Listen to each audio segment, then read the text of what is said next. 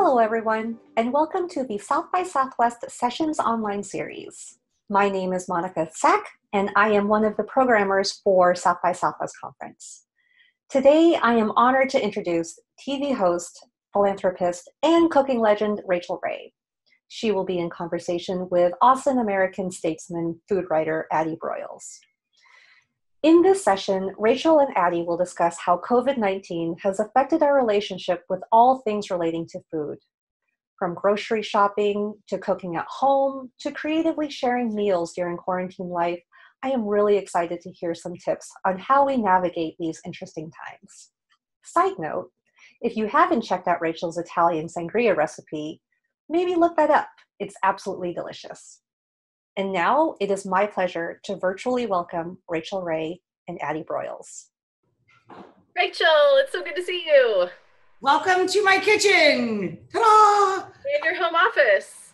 And my studio, my home office. Yes. All the things. Thank you so much for taking the time to chat today. Beaming Anything virtually. For you, Addie. Oh, you're the sweetest. Well, anything to virtually have you here in Austin. I know this is your home away from home. No, really broke your heart to not be here. I know, I miss it so much. And you know, I didn't ever say, okay, we're dropping out of South by Southwest. I left it up to the city and to Austin, to people that live there, to be the guide to that. Of course, I sensed that it was coming. And even after the day came and went, I was like, well, maybe we could just drive down to be supportive to the community. You know, like it was, I really felt like a loss, you know, not being there. I've been doing it for so very long. I've been going to Austin for 20 years, and we've been doing that show for over a dozen years. And it was literally, it was a real heavy emotional hit. I miss my second city. Yeah. I do get to watch Bob, though. Bob Schneider does every Monday night, instead of from the Saxon, he does the Bob Schneider Song Club, Bob's Song Club. So I have been, and we've done a couple of cook-alongs with the family. So I feel like I'm trying to live vicariously through my friends that live there. Yeah. Well, I mean, it's so appropriate that you talk about that, because this whole season, it's just been loss. I hate to say loss upon loss, because there have also been gains, but just with change comes this sense of the lack of normalcy. I mean, and I felt that as soon as we got the directive to work from home, I got home and the first thing I thought of was, what's in my pantry? What's in my fridge? What's in my freezer? And it got real. So I would just love to hear a little bit about what that transition was like for you to move home and be making those decisions. The transition for me was different than that. I know what's in my pantry at all times. I'm an obsessive list writer.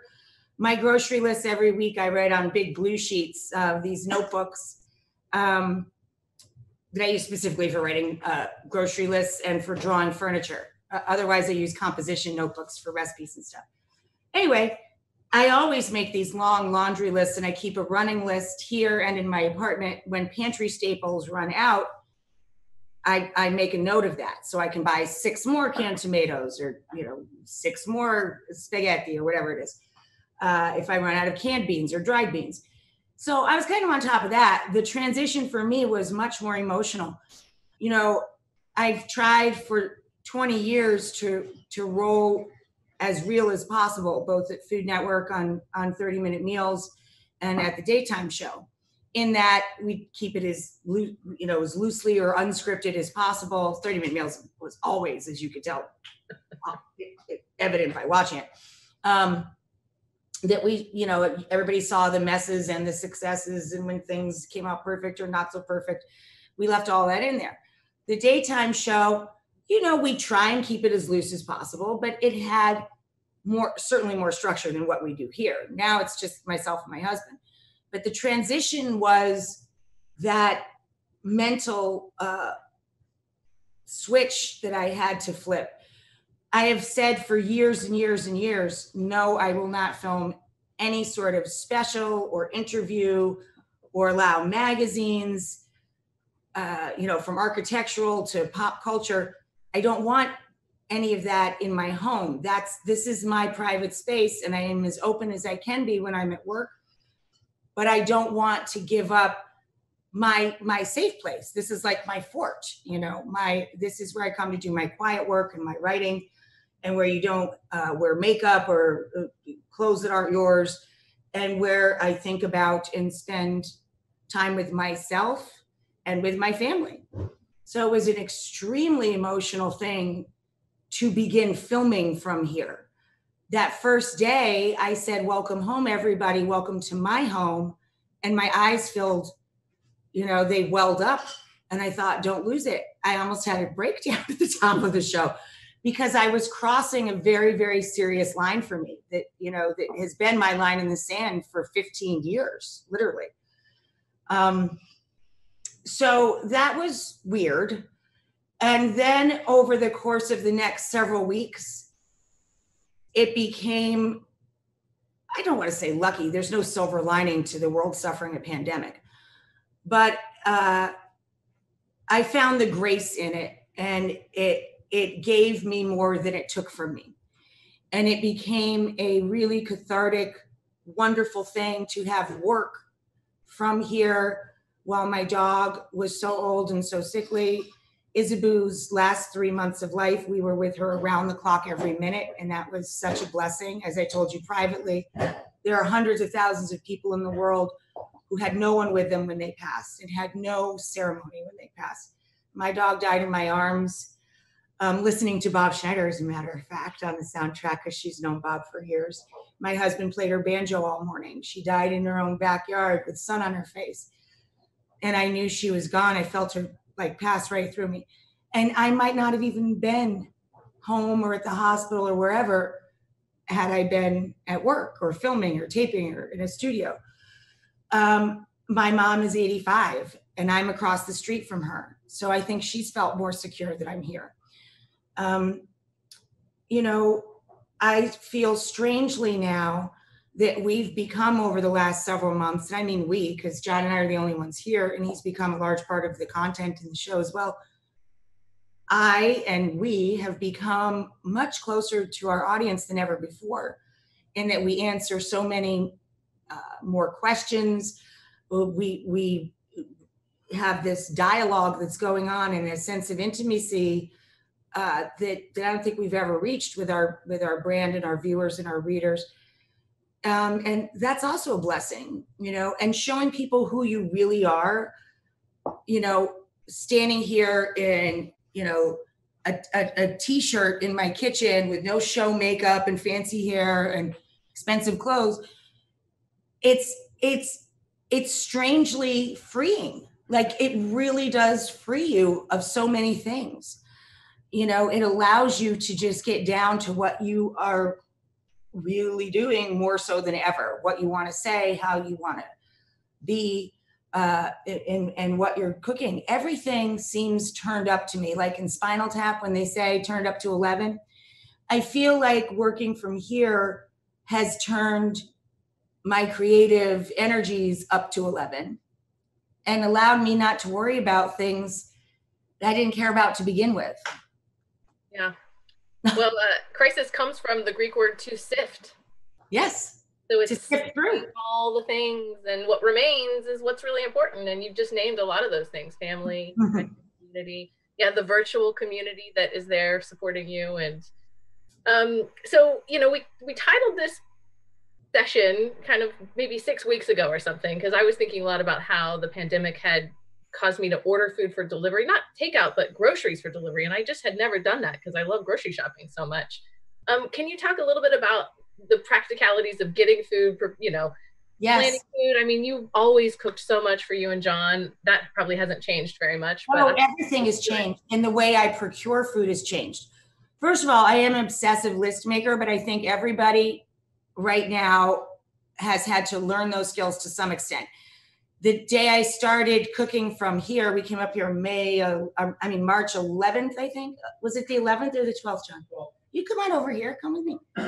So it was right when they announced that there was no basketball, no hockey, and Tom Hanks had COVID. And Tom Hanks got COVID that week. Hi, Addie, how are you? So it's great to see you. See, Addie. So we made a list of everything that we put into the fridge and the freezer as it came into the house, which has been really essential. And then we tick it when we take it out and reorder it.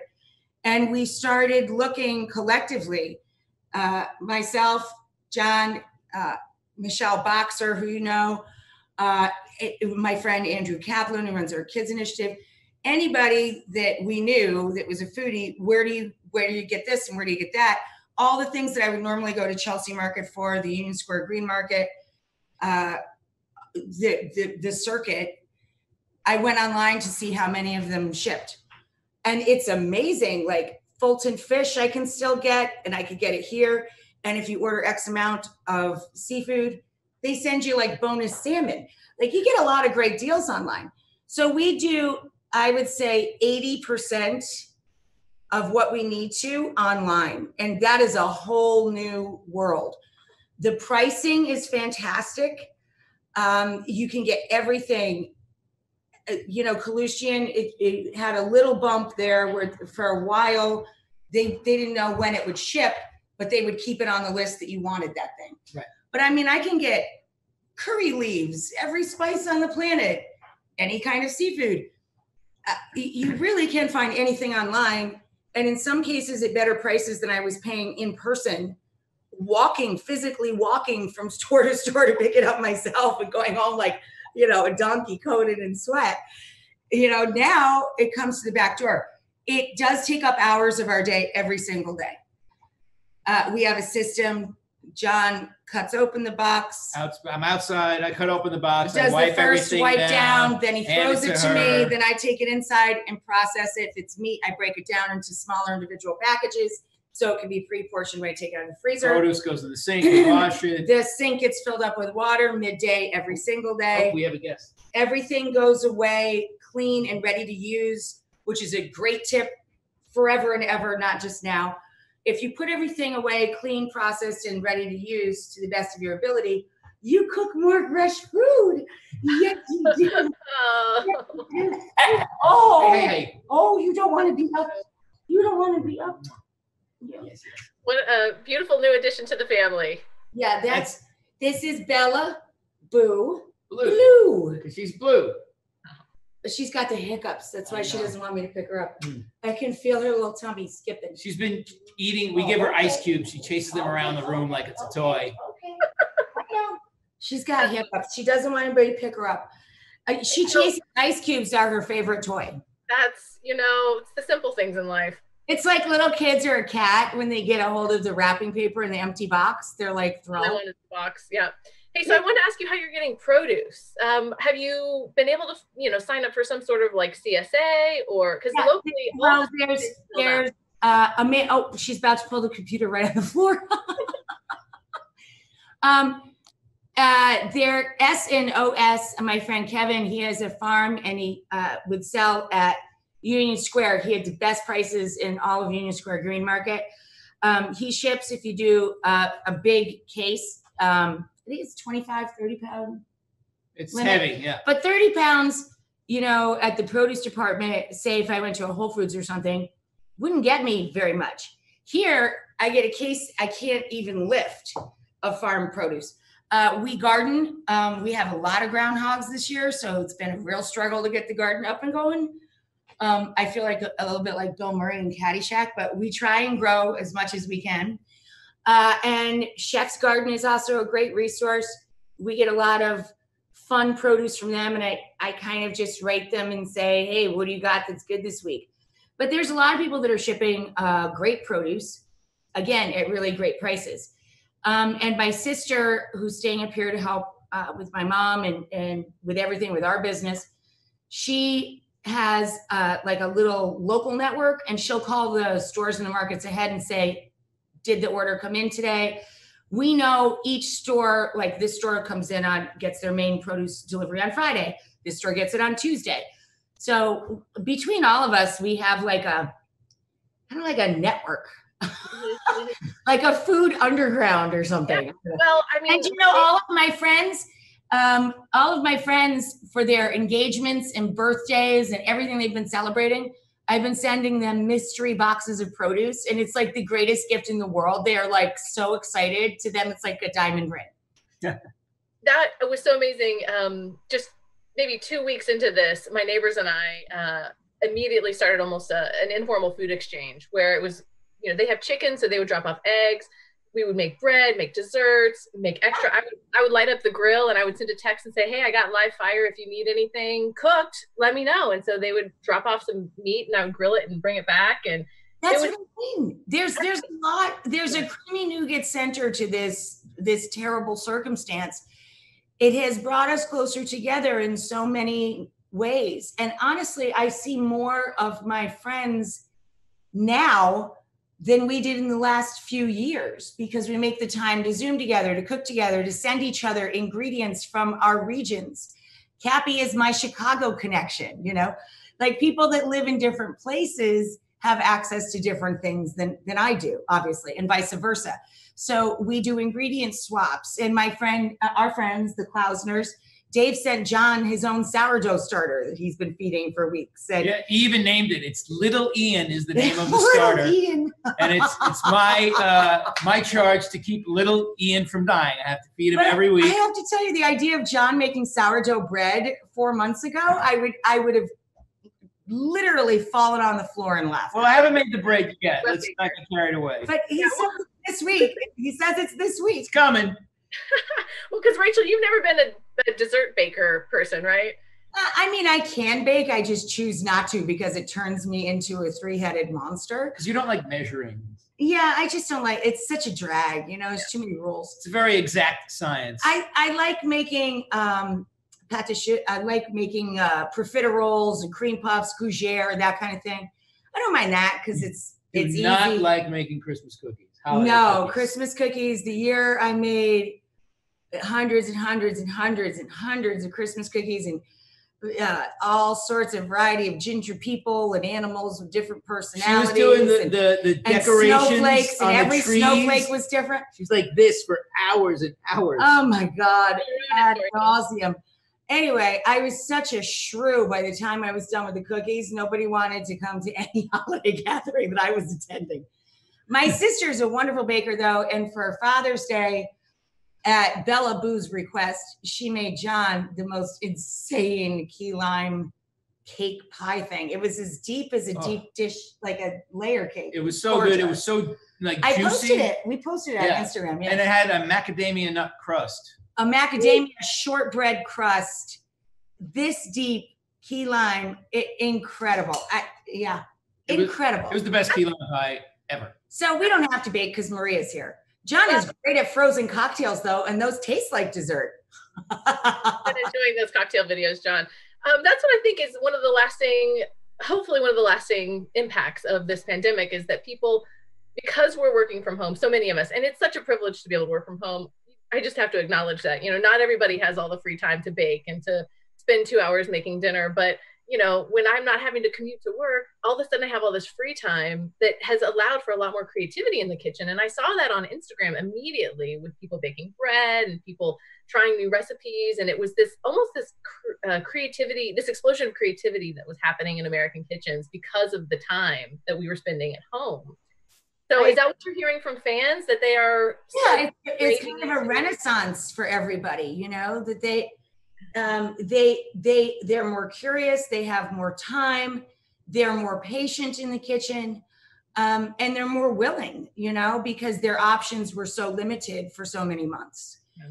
There wasn't, at least not for us, there's no such thing as takeout if you don't live in a big major city. Like we had. It's so expensive to do takeout at every meal. I mean, and especially if people's wages are being cut or things like that. And so that's the other thing that happened is that, you know, food banks really kicked into overdrives. I've got a story in the paper tomorrow about a local initiative that they've given away 41,000 prepared meals to people in Travis County who have been vulnerable and maybe never needed WIC or SNAP before.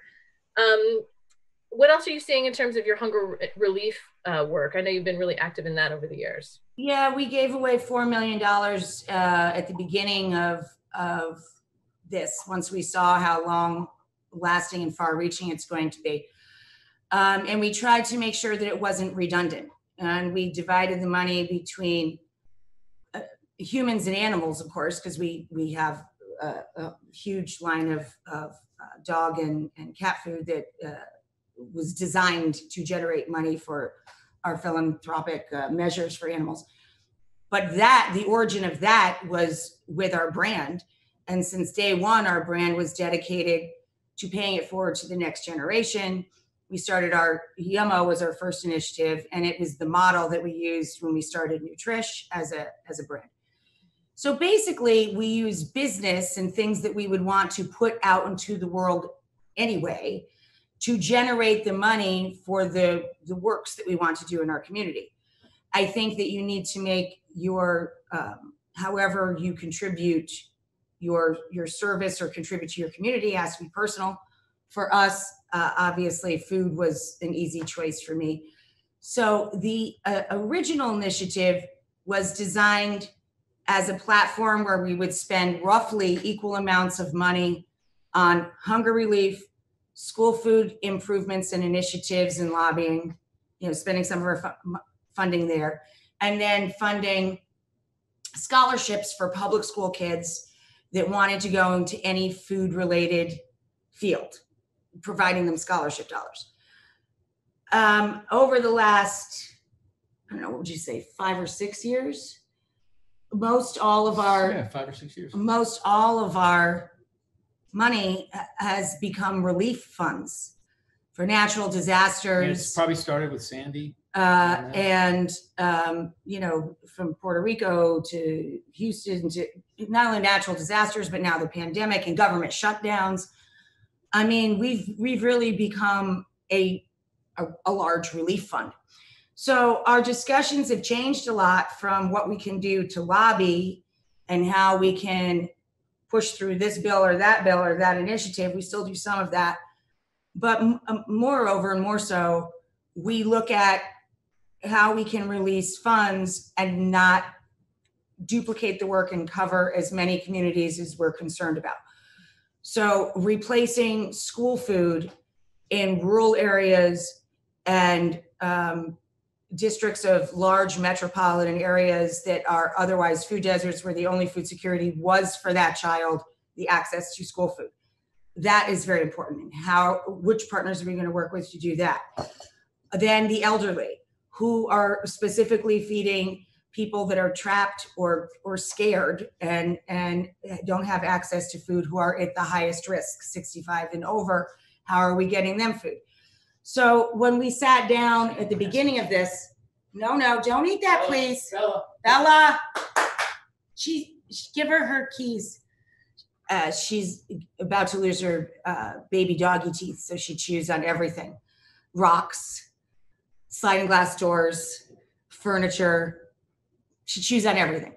Anyway, so we spent a lot of our time when this first started, where we were going to place our money and with which partners. World Central Kitchen, Jose, we've worked with a ton.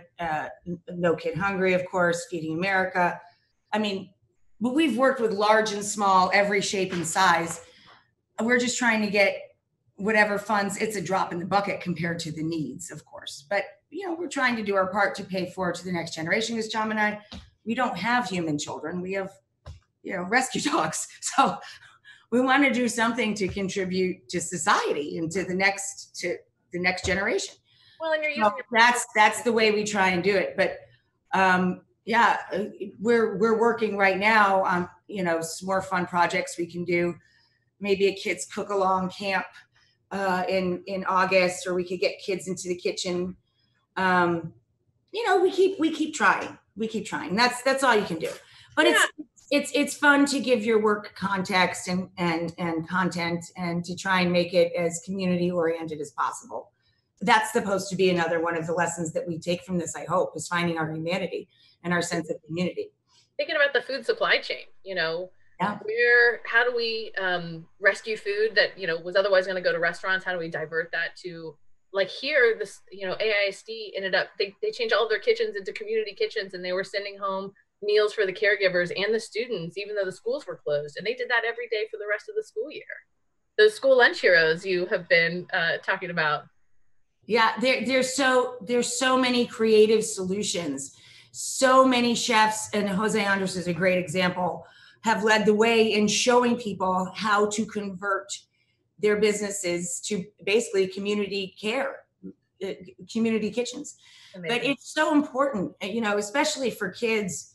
There are so many places all over the country where the only access children had and their only level playing field to good nutrition was their access to school food.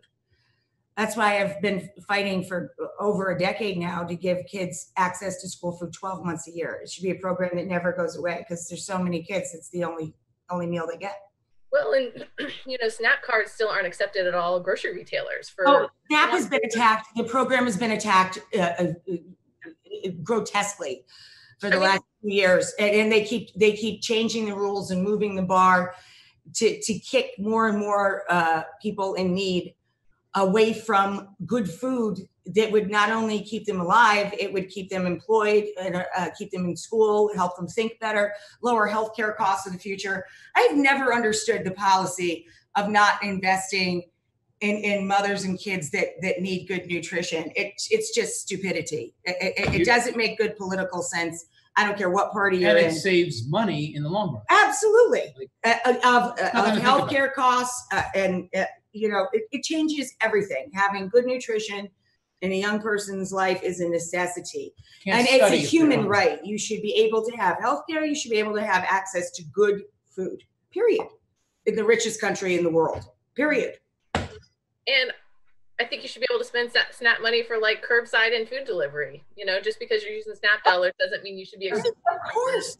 Yeah. And you know, so many layers of that program have been attacked in the last several months. It's just heartbreaking. She's got to down that entire energy of your fancy glasses over there. Well, we are going to take questions here in a few minutes, but I definitely wanted to bring up, you know, this season. I keep calling it a season because I'm thinking about not just spring and transition into summer, but there's an awakening that's happening. You know, we've been talking about the food supply chain, but we're also talking about food equity and food justice and social justice and all of the protests and the Black Lives Matter movement. There's an intersectionality with food that it's been kind of crazy to watch, you know, things like Aunt Jemima. All of a sudden we're seeing a you know, announcement that they're not going to be carrying that logo or even name anymore. Eskimo Pie, Mrs. Butterworth. Tell me about some of this awakening that has been happening within your world. That the larger discussion is that we are all feeling vulnerable because of what happened during this global pandemic. When we were all finally vulnerable and kind of brought to our knees, this horrible murder happened. And it happened in a very public way, and everyone could watch it and see it with their own eyes. I am 52 years old. I have never seen anything like this in my lifetime. I have seen lots of protests that unfortunately came and were news for a couple of months, and then it disappeared. I think that there is true change happening now. And I think that everybody needs to be dedicated to it in a new way, even beyond the marches, which are beautiful, every age, all around the planet Earth. Everyone marching in allegiance and it's so moving to me. I've cried 100 times. It's given me chills. It's lifted me up. It has given me true hope. But, you know, I've learned several things. First of all, if you have a platform, you must use it. It is your absolute responsibility. We've tried to do that on our own platform. I know people look to me for what to make for dinner, but I had very serious conversations with someone who I admire very deeply, Pulitzer Prize winning journalist Tremaine Lee. Into America is his podcast. He's an MSNBC reporter. He did an absolutely riveting special with Don Cheadle, Brittany Pecknett, like just a star-studded, stellar panel. Huge, great discussion. It was so riveting to me. But I think everybody needs to use their platform to encourage furthering the conversation and to learn and to listen and to ask important questions. We also used our platform to promote literature that was substantive for children during this time. To open a discussion and have people understand that even though I cook for a living, I'm a human being and I care about my fellow Americans, and we should all be talking about this. And I think food is a great vehicle to talk about any social ill that we have. But I love that you're talking about how this is all systemic. It does all tie together. The people that are most susceptible to COVID are people that live in poor communities that are already suffering from poor air quality, poor water quality, and poor health because they eat too much processed food and they don't have access to great nutrition. So all of these things come back to interweave. And that's why I say it's such a kick the can down the road not to invest everything you can in education and great nutrition, giving people access to delicious, healthy food and access to top education on a public level. Everybody gets equal access to that should be the most basic thing, because that's how you improve everything, all of the healthcare costs of the future, every social issue that we have, most of our healthcare issues, you improve all of that when you improve education and access to good nutrition. So I learned something fantastic by talking to Tremaine. I said, you know, people get frustrated because even if it passes through the House, it gets stalled in the Senate. They say, I do vote, but it's not doing anything.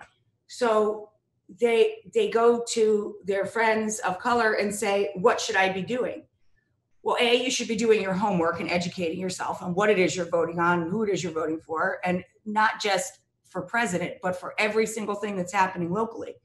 But Tremaine said something so simple and so true. Pick one thing that you care about, one issue that is completely central to who you are as a human being, and follow that one issue. Read every single thing you can on it.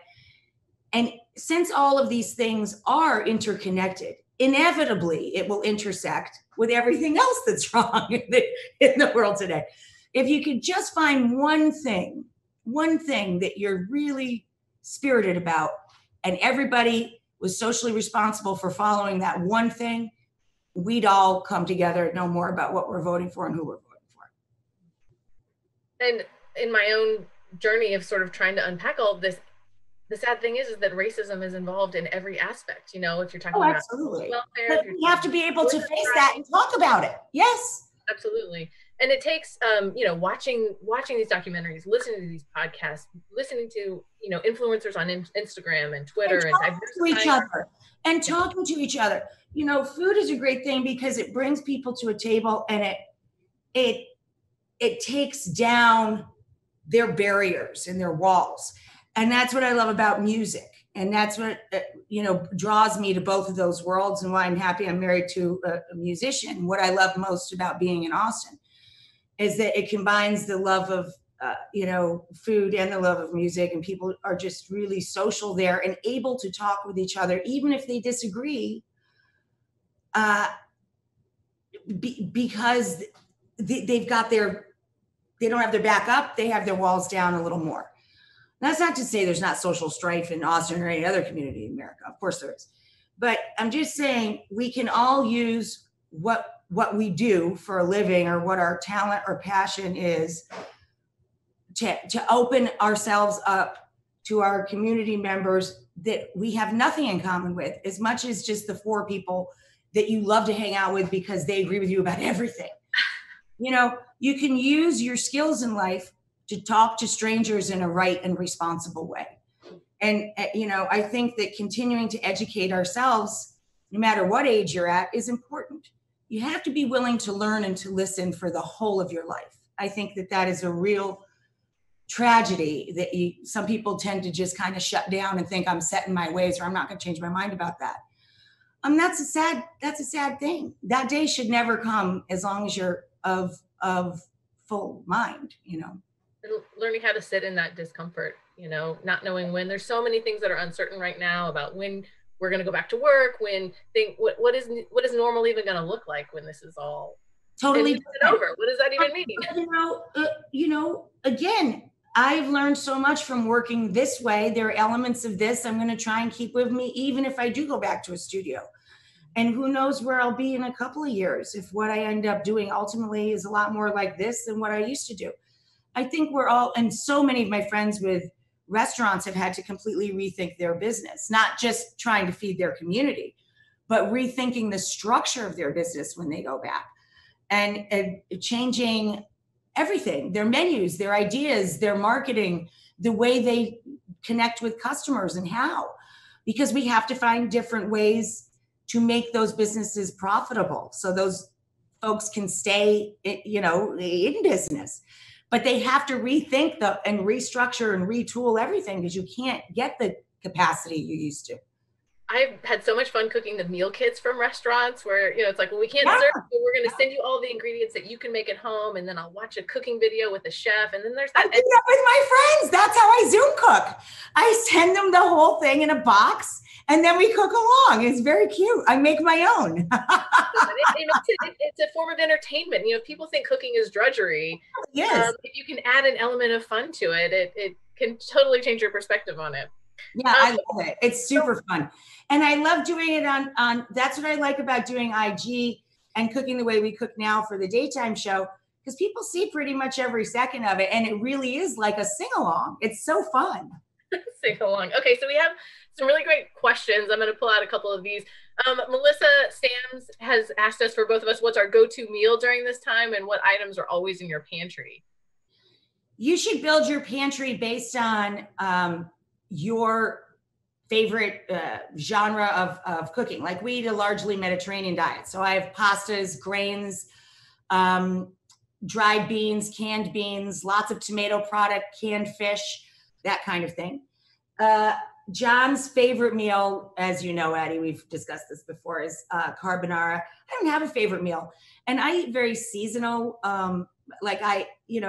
A friend wants to do a cook along next week and she desperately wants spaghetti and meatballs. I'm like, oh, in 90-degree heat? Really? I mean, I'll do it because that's what they want. And that's the fun of it, is showing somebody how to make something they love. But I would never make spaghetti meatballs in the summer. In the winter, I love spaghetti meatballs. So we have been making a bunch of pizza. I'll buy. Yeah, I love pizza. Balls of mozzarella at the store, even though it heats up the house. You guys have a killer pizza oven too, by the way. Pizza oven, but talk about heating up the house. That day, the last time we used the indoor pizza oven, I think we're going to do grilled pizza a lot more this summer. Last time we used this pizza oven, it runs 800 to 1,000 degrees. And I started work at 4:45 and I wrapped that day at 11 at night. And we had 52 pieces of tape and 36 food setups. The pizza-a-thon that I did here almost killed me. So I think I'm going to take a break from the big pizza oven until early fall. But grilled pizza, I love this time of year. It cooks in no time. Good tip, though. I put the pizza on the grill, close the lid, fine. The bottom gets nice and crispy. The top doesn't get that bubbly brown that I like, so I pop it under my broiler just for 2 seconds when I bring it in, and it gives it a really nice finish. Nice. So I'm going to combine two questions here. This is from Eric Incicio and Eileen Frutenhowlit, if I can say that correctly. So Eric had wanted to know, describe your typical day and how food fits, with COVID. And then Eileen wanted to ask about nutritious meals and like wellness during this time. So, I mean, I just kind of want to graze all day because I'm home. Like, how are you taking care of yourself? We have like a little mini gym in the cellar. We have treadmills and elliptical and like a sit-up station kind of thing. John has a bench. But quite frankly, some of the days have been so long, we just go to work. We eat very healthfully, lots of seafood, lots of produce. We eat what we've been showing and sharing with everyone. Some grilled food and all that. Normally in the morning, John has Greek yogurt. We have a friend who has discovered a talent in the last 4 months. He's really, really, really good at making granola. So he sends us his granola blends. We just got 2 new ones today. So John will have sort of like the European plan. I put some fresh fruit of some sort and a drizzle of acacia honey on Greek yogurt with a little granola, and that's John's normal breakfast. On weekends, I make much more elaborate brunches. My favorite of those is I made a 7-layer rolled Japanese omelet that was crazy, and a grilled asparagus with sesame. That was pretty awesome brunch. But we also make like, McMuffins, Models Bakery. I don't know if it's Model or Model, but it's Model. And they're, I think they ship from Connecticut. Anyway, they're these delicious English muffins that are actually a ciabatta base recipe. And the baker told me she cooks them in ghee. Like, I don't know how heart healthy they are, but they are crazy good. So some days I just make John, Canadian bacon, American cheese, and an egg on that with some hot pepper jelly. And he loves that. But mostly he's a yogurt fruit granola guy. I don't really eat much during the day. I drink a lot of water. I drink cocktails as soon as John starts making them. This one, he got really lazy. This is now a mushy, very lightweight seltzer water and lime and vodka. But John usually makes, some sort of fun cocktail. But I drink a good mug full of coffee. And then I have an iced coffee later in the day. I always have a hummus and some chopped vegetable salad in the fridge if I get snacky. But I'm working every day. Like, I'm prepping stuff for whatever it is I'm making for shows that day, or IG, or my family. Like today, we're going to do a cook along with friends that's seafood based at 8:00 tonight. My mom and my sister would not care for that dish. So my sister wants chicken schnitzel. I have to see if my mom wants chicken or eggplant schnitzel, but I have to make them schnitzel when I'm done with my calls this afternoon. And then I'm going to do the prep pictures for my friends that are doing the cook along later. So I make a bunch of meals all day. Well, and cooking is exercise. When you're on your feet, moving around, lifting pans. Oh yeah, I carry out 100 bags of garbage a day. We break down boxes every day. I carry stuff in it. Yes, I am on my feet and moving literally all day and all night. And I do all the laundry. I iron all the sheets. John does the floors. Like, we clean the house from top to bottom every few days. I strip all of the beds and iron all that stuff and put it all back on. And, there's a lot of work. Domestic work is work. It is a workout. This is no joke here. Well, and your day has purpose. I think that especially early on in the shutdown, you kind of I would lose track of the days a little bit. I don't know. But then once I started to sort of wake up every morning and remember, like, why am I here? What am I really here on this earth to do? It gives me a little bit of a guiding sense of what my day is going to look like, rather than just Netflix and sleepy time on the couch. I enjoyed my 36 hours of Ozark, though. I have to tell you, I watched this third season. I watched literally all in one, like, my eyes were bleeding. My husband was crying. He's like, honey, can't we just go to bed? It's like 3:00 in the morning. I'm like, there's only one left. I have gone down a couple of those rabbit holes, I have to admit. Well, you got to moderate the moderation, like I say. So Xavier Ramirez said half of Gimmo is dedicated to animal welfare, COVID relief efforts. What are we not thinking about when it comes to pets during the pandemic? Well, that's a really layered question. A lot of folks, like my friend Jose, started handing out human food, our food, because we got a matching donation from the people that manufacture My Nutrish. They committed 4 million extra meals for animals. And we used the World Central Kitchen as the kind of the delivery arm. So if people were standing in line to get assistance for humans, a lot of folks were saying when they got to the head of the line, can you help my animals? Can you help me? People are having, because they're so strapped for money, what do? You feed your children or you feed your furry children. They're very, very torn. When people are financially stripped, it's very hard to care for animals properly, just like it's very hard to care for people properly. So the reason we put equal amounts into the relief efforts for humans and animals is because so many families are struggling with not only food for that day, but this could go on for months and months and months and into next year. They need that long-term security to be able to go back and redeem coupons or whatever. They've worked out a little system now with our friends at Smucker's who produce the food, so that the families that get the assistance food from Nutrish also get vouchers so they can continue to get it for several weeks. And I think we all have to be aware that there's a lot of our communities that have kill shelters still in them. And that's not because they're bad people that, have dreams about murdering little dogs and cats.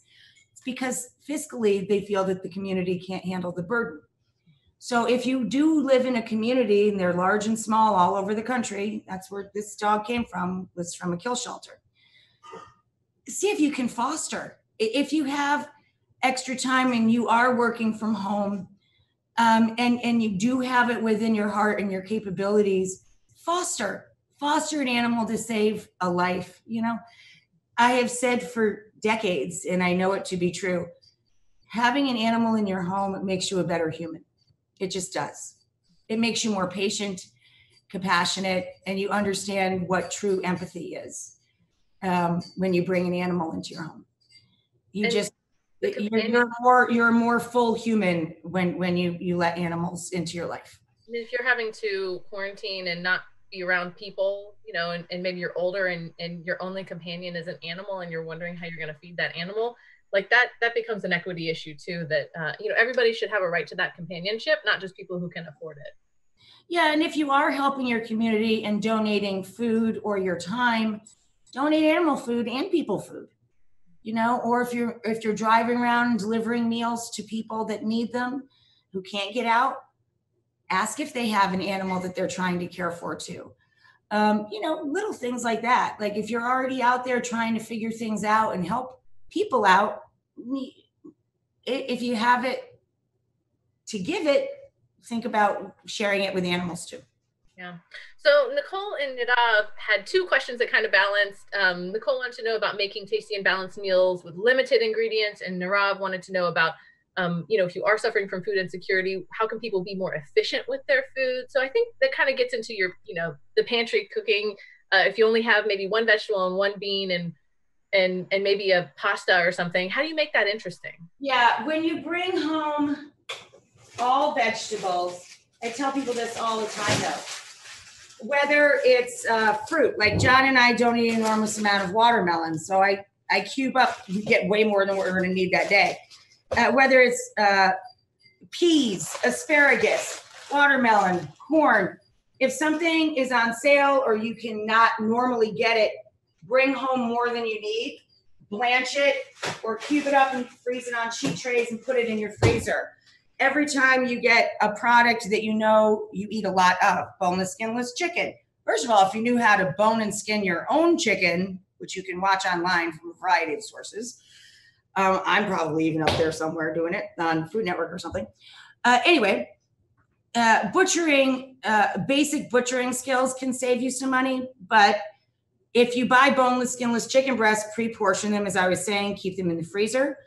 Whenever you make any soup, sauce, anything liquidy that you can freeze, make double and leave it in your freezer. That way you have a go-to the next time around.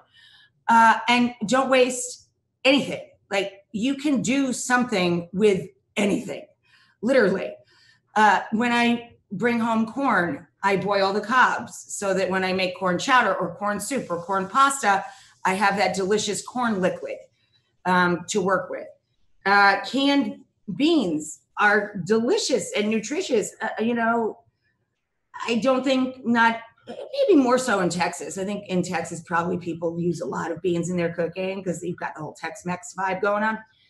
But I think they're really underappreciated. They're cheap and they're a blank sheet of paper. You can make them taste like anything. Plant-based meats, I've become obsessed with Impossible. It is so delicious. Ground product, the best? Oh my God, it's incredible. Yeah. I make meatballs with it. I have their meatballs in my freezer. I use it for burgers. I can turn it into tacos. That's another thing. You don't need a ton of ingredients. Who doesn't love hard shell tacos or just grilled steak or grilled fish or grilled shrimp with lime and a quick homemade salsa on some tortillas? It doesn't have to have the list this long of ingredients, especially this time of year. Chicken paillard with any kind of salad on it. Hi there, Peanut. You want to come to Mama? You want to come here? You want to go outside with Dad? Go. There's Dad. Look, he just went. He just went without you. Go. No, you want to come over here? Come on. One of the most loved animals in this whole country, I would say. Doesn't know where she wants to go. Well, and with meat prices going up, you know, I'm a big fan of using a little bit of meat as the flavor, you know, for. Oh yeah, we do make your own takeout ramen bowls. I make tons of ramen bowls, noodle bowls. Yesterday I made a cold noodle bowl with sliced chicken, cold sesame noodle with sliced smoked chicken.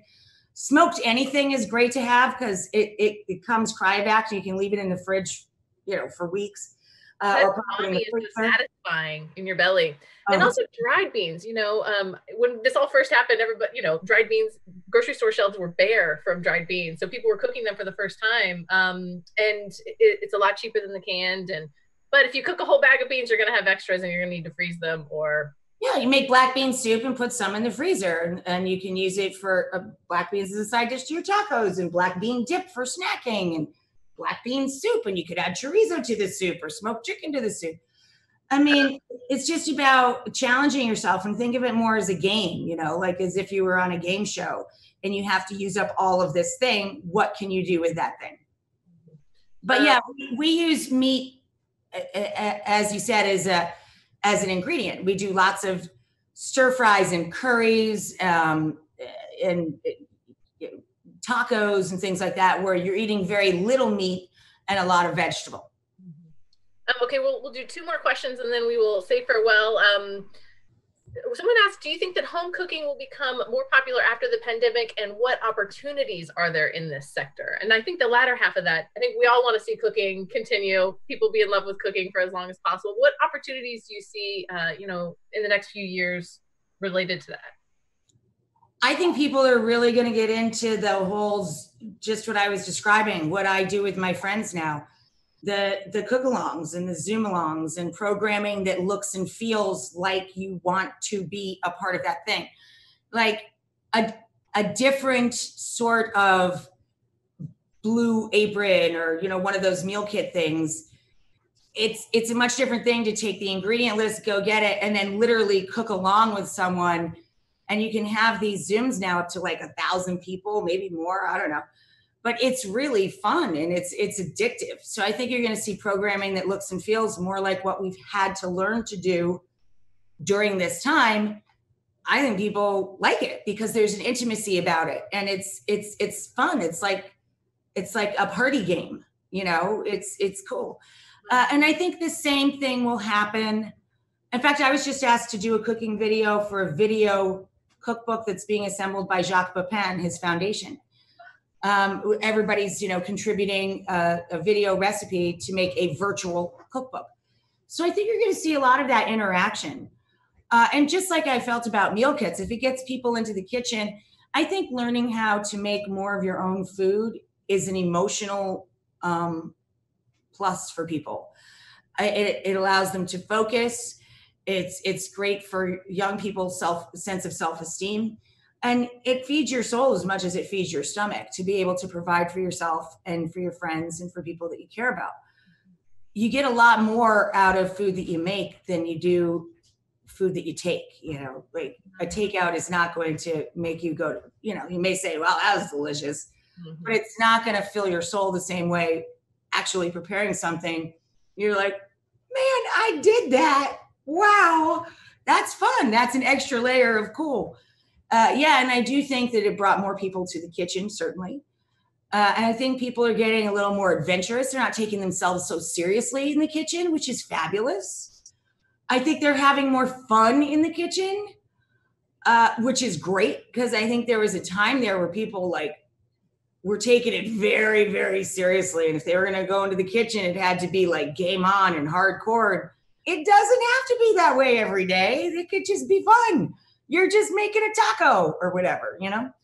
Well, so, I think your friend who makes the granola, I also see, that light just went out again, that there are business opportunities. Cottage law could allow your friend to actually start a granola business.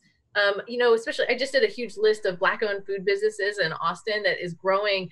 it's growing so fast. And a lot of those started as just home projects that people were like, I want to make my grandma's ginger elixir from the Caribbean. And now she's selling that and delivering it to people. And it's a whole new, we don't have anything like that sold in Austin. I really think that people, and even my friends that have restaurants, they're rethinking ways to make money and to bring food and in their expertise of food and beverages to a new and different audience. So there's an enormous opportunity for people that want to start a small business. Absolutely. Yeah. Okay, last question, and then we'll sign off. And we've kind of touched on this, but you know, when you think about the before and the after, what do you hope to see? What aspects of this life right now do you want to hold on to going forward? I want to figure out a way to take more of the vibe of what we've done here and incorporate it into a studio show when that day comes. I actually want to sit down and really collect my thoughts about what the last 6 months have taught me, because it was a lot, and catalog that part of my life and the food. I've really grown in a lot of ways, and I've experienced a lot in the last few months. So I want to take time to write that down somehow. Do you think that might influence your next book? Maybe. I definitely want to do the laundry list of things I thought I was going to do when I came up here in March and thought we'd be here for a while. You know, in your mind, you're childish about it, and you're like, woo, early summer vacation, oh, we go snow day, you know, oh, what am I going to do? I'm finally going to read those 12 books, and I'm finally going to learn how to become a proper artist with paints and brushes instead of brush markers, you know? So I do hope that at least maybe before the summer ends, I get one proper watercolor done. I get on a drum kit at least once, and I pick at least one of the 3 languages I half speak and try and get a little better at it. I hope that I do anything that furthers my education in some way, as an artist, a musician, or a linguist. But long term, I want the rest of my life's work to be more like what the last 4 months have been like for me and what I've learned since I got here. Working so closely with John every day. I mean, you guys have always worked closely together, but you know. No, he didn't really. He would work downtown in our offices.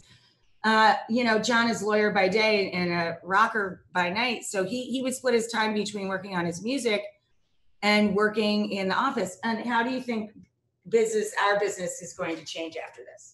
Was the question. You know, what do you see looking into the future? Well, people seem to really like even though we're farther away and everyone's separated, this is a lot more intimate than the daytime show, which is in, you know, it's in a beautiful studio, but it's still a studio. It's not Rachel's home. And everyone, you know, on social for years have been asking, what's it like at home? They really want to see behind the curtain, as it were. How do you think our business will change, though? I think, well, I mean, the obvious things is going to be a lot more online purchases of our products. I don't think, I mean, our core businesses are, I think they're things that you need in the house. I don't think that's going to necessarily change. People are going to still need dog food. They're going to buy pet food. People still need pots and pans. So I don't think that's going to change. It's just how people consume it is what's going to change. Do you think you'll probably work from home a little bit more? Yeah, I think it's going to be more online, like everything else in the world. Yeah, and just this era, you know, you had mentioned just the importance of listening and in that Tremaine Lee interview, and it just, there's this time of awakening, you know, and I hope that I'm very interested in developing programming along that vein, that we are united by more than we are divided, and to use food in my case, and friends and their talents to gather people of different backgrounds to a common table where we can openly discuss, kind of like LeBron's barbershop kind of vibe, you know, where we sit and have real conversations, and we use food to bring us together, or, you know, if John was there, or friends of mine that play music and food, we use our talents to try and bring each other together, but we purposely bring a group of people together with many different views and backgrounds and force that conversation to try and spark and inspire people to do that in their own communities. I'm very interested in developing programming like that. So I'm going to try and work on that as well. I'm back. You guys have always done that with the feedback party, the musical guests you would bring in always came from such different backgrounds. And that was such a neat all over the world. Yeah, from all over the world. And so now that'll just be happening more online, and I'm really looking forward to it. So with that, I'm going to say farewell and bring back Monica Sack from South by Southwest. I hope to be there. I hope we're all together again. I hope we'll be there next in March. South by Southwest, of course.